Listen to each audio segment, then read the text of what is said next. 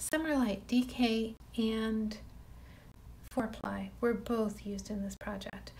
And the reason was because I happened to have a couple of balls left over of each one from other projects. I had made a hahana out of this one, and this one I had used to design a tank top for myself. So I had a little bit of yarn left over and thought it would be sweet to make a little backpack. And with Easter coming, it's just about egg-shaped. If I zoom out a little bit, you can probably see. There it is. It's like a little Easter egg. And the pattern itself is the church mouse bag.